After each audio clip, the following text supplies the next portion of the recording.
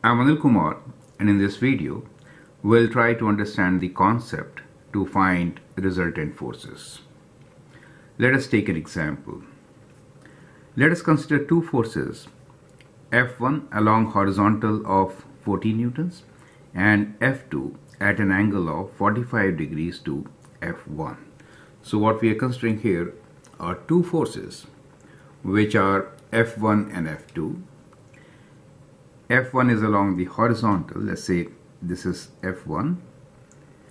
This force is of 14 newtons. And then we have another force which is acting at 45 degrees to F1. We are calling it F2.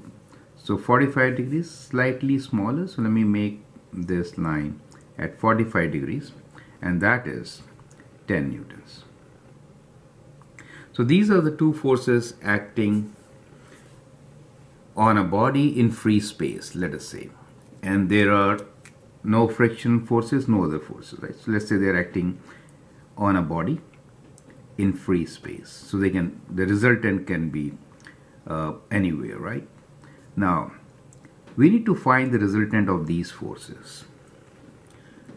To find the resultant, we can adopt one of the two methods. One of them is to make a triangle, and the other one is to resolve these forces along x and y axis. So these are two standard ways of solving such questions, right? So we'll kind of do both of them in this particular video. So okay, let's resolve these forces and see what the resultant is, and then we'll find the resultant force, and also that gives you the magnitude and also direction between the resultant and, let's say, the horizontal one. Okay, so what I'll do here is that I'll resolve these forces along x and y plane.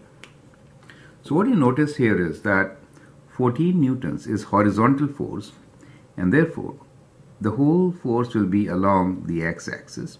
So we have 14 newtons here. However, 10 newtons force, which is at 45 degrees, can be resolved into two components. One of these components will be along the 14 Newton force, the other one will be at right angles, correct? How much is that component? Let us figure this out. Since the angle between these two forces is 45 degrees, the component which is horizontal, let me call this as F2x,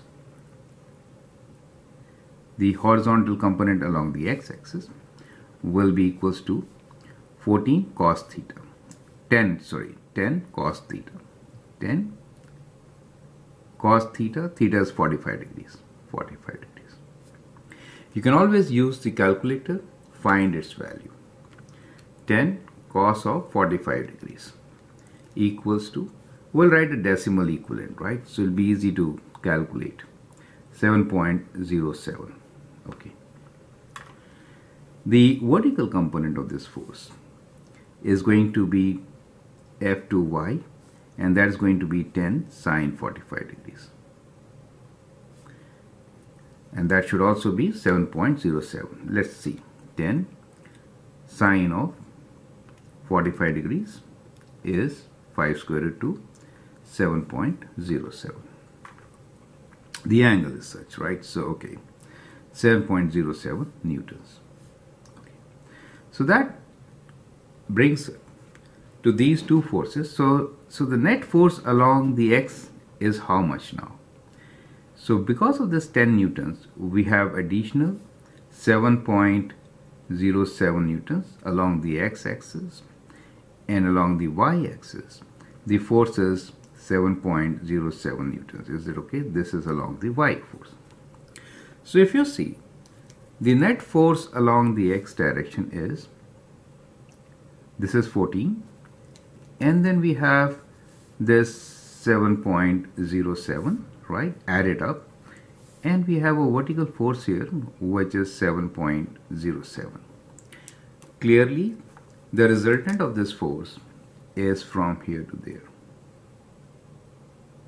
So that is the resultant force. We need to find this resultant force and also the angle theta which this resultant makes with the horizontal force, right? So if I add these two, what do I get? 14 plus 7.07, right? 21.07, and this is 7.07, correct? So that becomes our diagram to represent this combination of forces. Now you can always find this resultant using Pythagorean theorem. This is right angle triangle, correct? Now, so we can write R as equal to square root of, so that's the magnitude of R. So let me write this as magnitude, right? As square root of 21.07 square plus 7.07 square. Perfect. So let's find it out. So we have square root of, let's put them in brackets, it's not really required, 0.7 square, and then we have plus 7.07 square, right? And then we say equal to. So it gives us a resultant of 22 point, let's say 2 newtons. So that is the magnitude of this resultant R. To find the angle theta, we know tan theta is this, right? So theta is tan inverse of opposite side, which is 7.07, divided by adjacent, which is 21.07, right? So we can find the angle, so which is tan inverse. So tan inverse of 7.07 divided by 21.07 bracket close equals to. So we get an angle of around 18.5 degrees between them, right? So this calculation clearly gives you how to find the resultant using this coordinate systems once you split them into their components, right? Into their components. So that is the answer is the resultant R is 22.2 newtons at 18.5 degrees with horizontal F1 force. Is that okay? Because F1 is along the horizontal. So that becomes our answer. So that is one approach which you could adopt to answer these questions.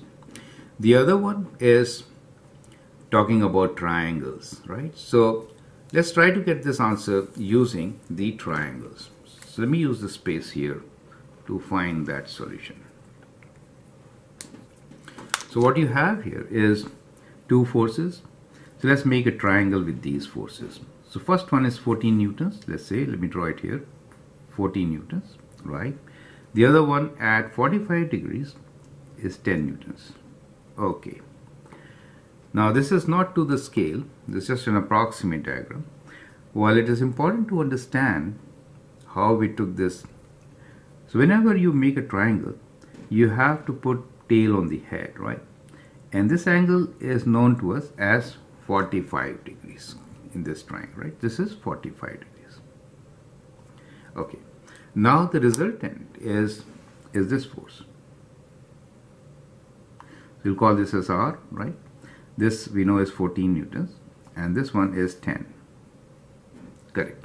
That becomes the triangle. We need to find R and the angle theta from this triangle. Now, since we know two sides and the angle between them, this angle is known to us. How much is that? 180 minus 45, correct? This angle is known to us. So this angle, let's call this phi. So angle phi is equals to 180 degrees minus 45 degrees. It is important to note that the angle is 180 minus 45, as you can clearly see from here, right? 135 degrees. Now you can apply the cosine law to find R, right? So we get R square equals to sum of squares. So these numbers, 14 square plus 10 square minus 2 times 14 times 10 times cos of the angle, which is 135 degrees, correct? And then we'll square root this to find r. Okay, so that number here is 14 square plus 10 square minus 2 times 14 times 10 times cos of 135 degrees. And that gives you 493.98. So let me write this as r square equals to 493.99, let's say 989, and that gives you r is square root of this, right? R is square root of, let's say 494, which is how much? But I'll do square root of the number which I have here of the answer equals to 22.22, right? So we get exactly the same answer. Do you see that? We get exactly the same answer, r as 22.2. Perfect. To find the angle theta, you can use sine law. So whenever you're doing triangles, you have to use sine law and cosine law to solve the equation, right? Now, to get this angle, we know the side opposite. So we'll write this as sine theta over the opposite side, which is 10, equals to, and here we know the angle, this angle is 135 degrees, correct? So we know that angle. So we'll write to sine of the angle, which is 135 degrees, divided by the side, which we just calculated, 22.22, correct? Now from here, what is theta equals to? So theta in degrees equals to 10 times, let me extend this, less space here, so I'll just kind of extend this, okay? Okay. And let me also push this page a bit. Perfect. So it is 10 times sine 35 degrees, 135 degrees, divided by 22.22. Is it okay? So let's do this. So theta is, I'm sorry, I should have written sine inverse. Okay, sine inverse of all this. Okay, sine inverse of all this. Okay, so let's do sine inverse of shift sine inverse. So we have, so it could be 10 times, first let's divide 10 by 22.22, right? And then we'll multiply this by sine of 135. 135, close the bracket, equals to. So it gives us same angle, 18.55. Do you see that? So the resultant is 18.5 degrees. So either method you adopt, you get the same answer.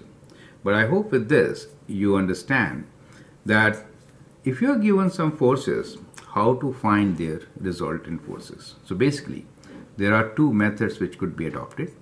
One of them is triangle law of forces. The other one is considering their components. And both always will result into same answer, right? Now this question we did when both these were free vectors in space, right? Now at times you could have some real life situations. So let me just modify this question. And let us say, and this is a question for you, and let us say that this time we have on the ground, let's say this is the ground for us, okay? Now on this ground we have, let's say this ground is snow, and we have a sledge here, so there's no friction between the two. And we are one force is acting in this direction, and the other force is not pulling, but it is like pushing, right?